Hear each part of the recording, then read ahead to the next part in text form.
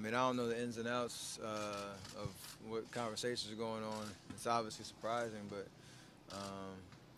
at the end of the day, nothing's really surprising in the NBA when it comes to uh, storylines and things like that from year to year. It's just kind of the nature of the beast, and I'm sure if something does happen, be able to talk about it more. But right now, he's still on Cleveland, so you got to assume he'll be back. I mean, it's huge because like I said, we have great potential and opportunity to do some amazing things and win more championships.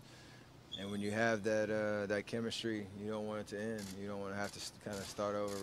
I wouldn't necessarily say rebuild, but just take advantage of the camaraderie and the chemistry and the vibe that we've created around the Warriors organization. So for them to get it done, to sign all the guys that they needed to sign, and add two great players in Omer Caspi and Nick Young, draft Jordan Bell. Like, I think we got better, and that's obviously a good sign for us to try hopefully pick up where we left off. So I'm excited about getting back to work, but I'm gonna enjoy the next 5 weeks for sure of the off season.